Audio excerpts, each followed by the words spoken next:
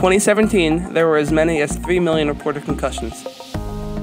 According to UPMC, 5 out of 10 concussions go unreported or undetected.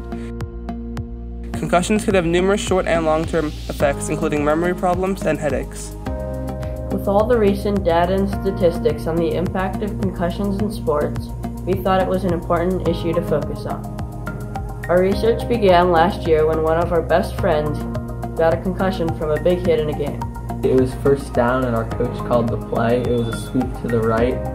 So I got the ball, then cut in, and I got hit by the first kid. And as I was falling to the ground, another kid dove headfirst on my head. So at that point, I kind of blacked out a little and couldn't really see. And at this point, I knew I had a concussion. While there was no doubt he had a concussion due to the severity of the hit, we started to think about all the smaller hits that could potentially cause concussions.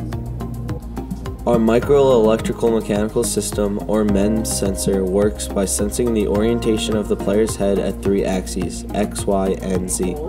Not only does the sensor calculate linear acceleration, but it is also able to read vibration and shock. We know that no 2 concussions are the same. Our idea was to create an app that will collect data personalized to each player.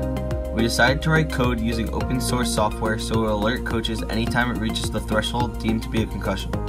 We used research from a variety of universities to help us develop this calculation. The code changed many times, but finally we found one that will accurately detect a possible concussion.